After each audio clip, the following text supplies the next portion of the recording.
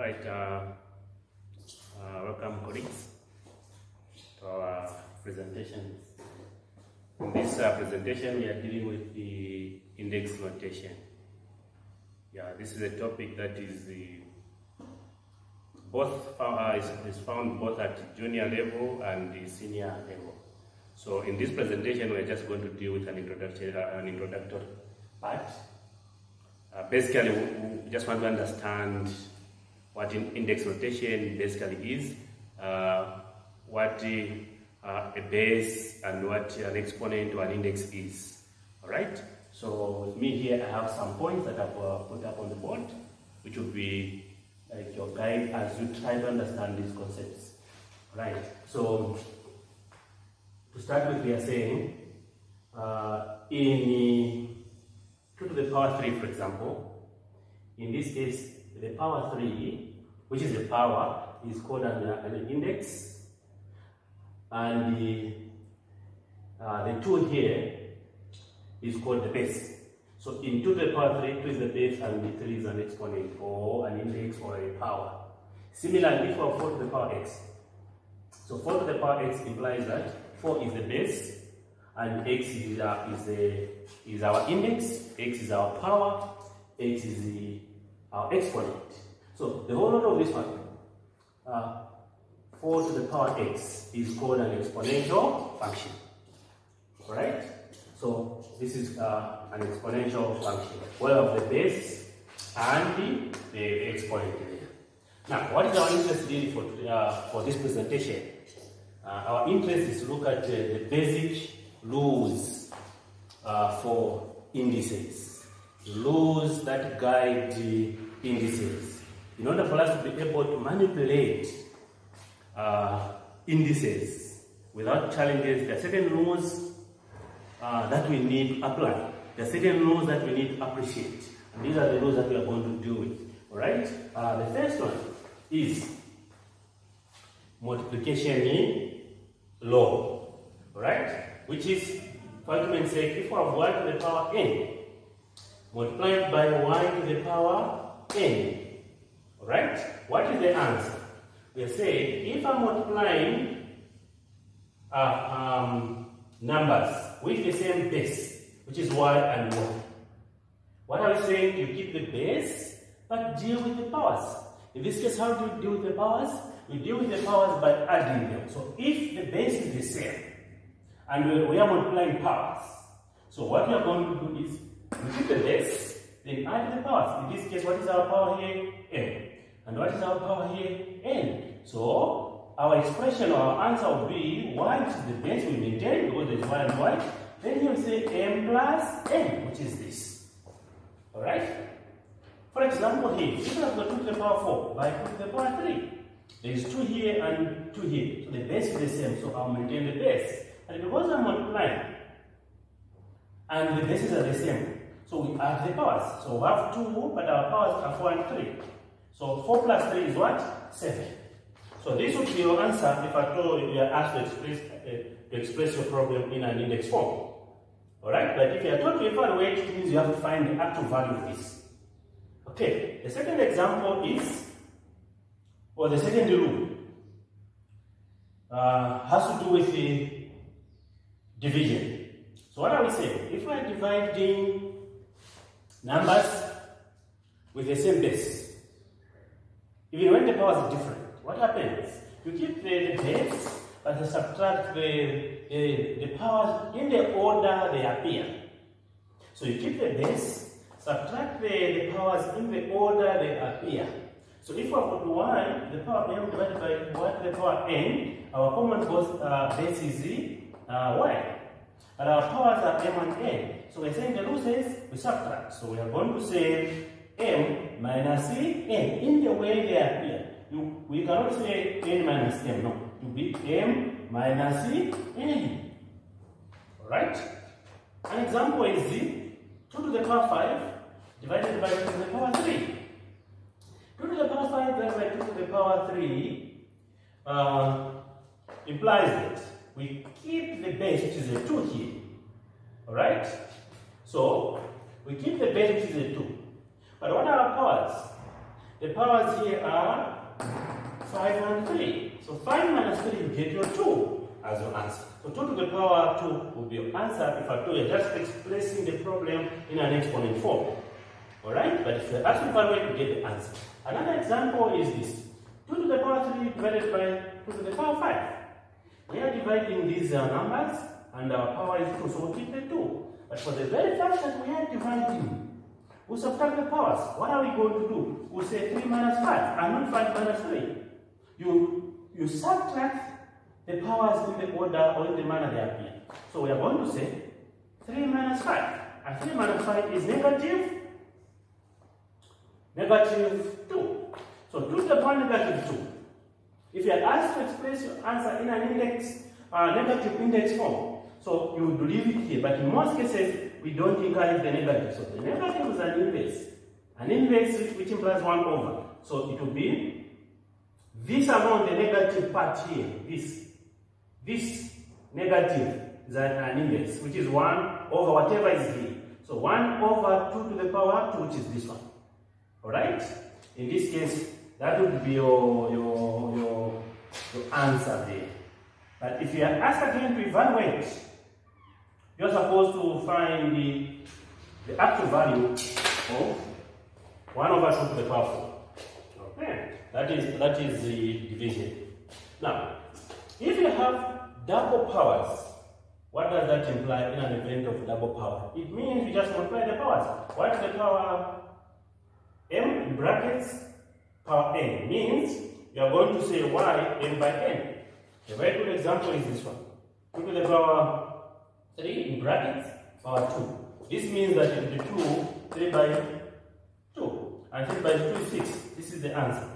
This is an answer I keep on emphasizing. In an event that you are required to express your answer in an exponent form. But if you are asked to evaluate, then you get the actual answer.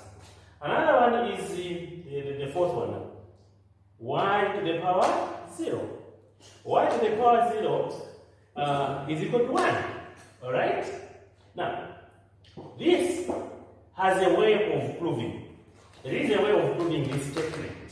Of course, that's not our interest for today. But so we are saying y to the power 0 is 1. Means that 10 to the power 0 is 1. Alright? Apart from 0, 0 does not hold here. You cannot say 0 to the power 0 is 1. That one doesn't hold. It holds with any other number apart from 0. So you need to take note of that.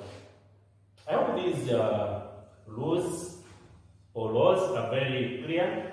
They help us understand the introductory part of index rotation. So, with me here, I have about 6 examples.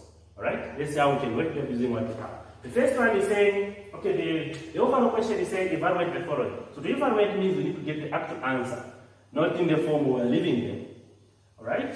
So we have A, that is 8 to the power 0. Now, if we use the rule number 4, we are saying 1 to the power 0 is 1. Similarly, 8 to the power 0 is what? 1. Alright? Of course, there's a way you can prove this, but that's not our interest. Okay, then B, 5 to the power 2 by 5 to the power 1. Now, there's 5 here. Now, before I proceed explaining on these things, the best way you can benefit from these videos is, as I'm trying to explain them, you pause the video, you get like this question, pause, work it out on your own. Then later on you can compare with what we are going to get. Okay? So now, for 5 to the power 2 by 5 to the power 1. So this is the same as 5 to the power 2 by 5 to the power 1. Alright? Any number raised to the power 1 is what? It's the number is apart from 0. So here we are going to say 5 to the power 2, it is 5 by what? 5. So even if you were to leave out the brackets, it's fine. By 5 to the power, okay, it's 5. It's like we're repeating, huh? But the essence was just to emphasize this. Alright? Alternatively, we can apply this. Maybe that's what we should apply so that we stick to our our rules there. Okay. So we can say 5 to the power 3. Because there's 5 and 5, so our common base will be 5. So we'll say 2 plus what? 1. So this will give us 5 to the power 3. And 5 to the power 3 means you multiply 5 by itself 3 times. So this is 5 by 5 by 5. And the answer becomes 125. This is basically what I was trying to do earlier on there. Okay. So that's what we are going to get. But does not mean that you always go to this stage. You can get the answer right from here. Okay, then we can go to C. We have 4 to the power 4 divided by 4 to the power 5. So pause the video, attempt that question. Okay? So now in this case, which rule are we going to apply? I'm sure you can see that it is rule number 2. Alright? So what does rule number 2 says? In this case, we maintain the 4, then m minus a, which is the 4 minus 5. Then here we get 4. What is 4 minus 5? Remember we say subtract according to in the way they appear, according to the order. So here we get negative 1. Alright? And when you look at this, we are saying, we explain the negative means an inverse. So this will be negative 1 over 4. And this one is our answer. Alright? If you don't mind, you can even get this as a decimal, but it's okay like that. Then we go to C.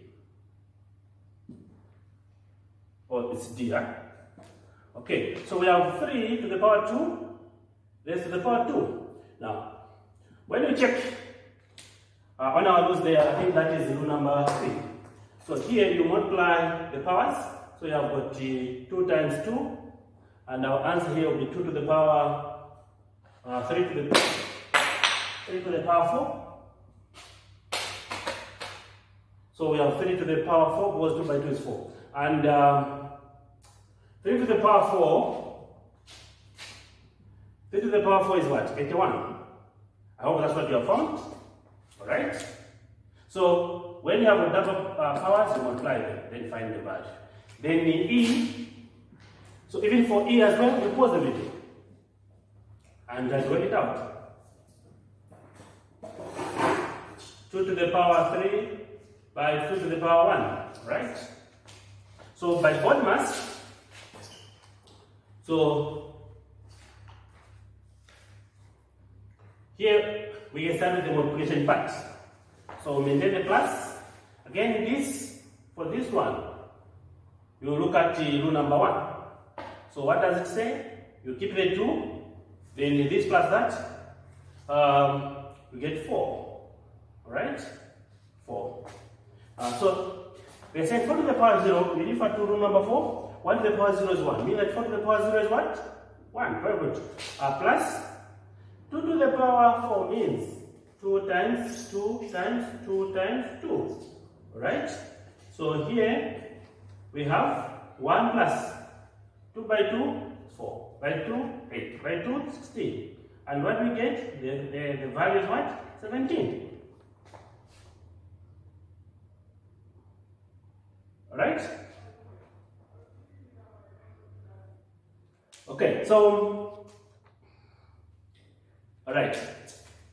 For F, we have 3x to the power 0 raised to the power 3. Okay, so here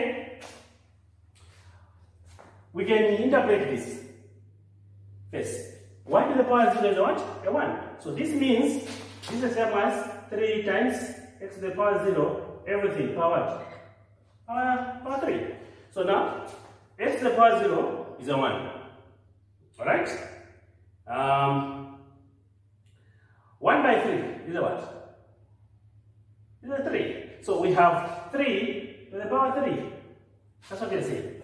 So 3 to the power 3 is what? 27. Alternatively, you can say, you can distribute this. You can distribute the power. and you'll still be able to arrive at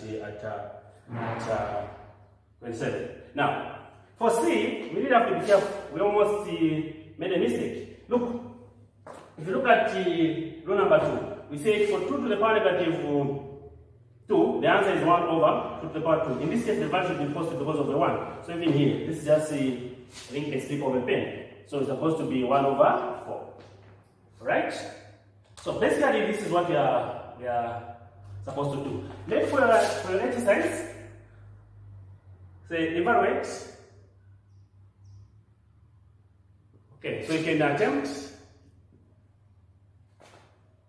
4 to the power 3 to the power 2. Okay, that's a very big value, but you'll be able to get it. 10 divided by 10 to the power 8 to the power 10. Then C, 10 to the power 2, 10 to the power 2, then to the power again 2, then D, we have 4, Y to the power 0, then power 4. Okay, maybe I reduce it, let's say power 2, then E, okay, 3 times 3 to the power 2 and the power 1, F, 5 to the power 1 plus 5 to the power 0, which is 0, times 3 to the power 1 times 3 to the power 2. Okay, I think these are, let's try. Thank you for today.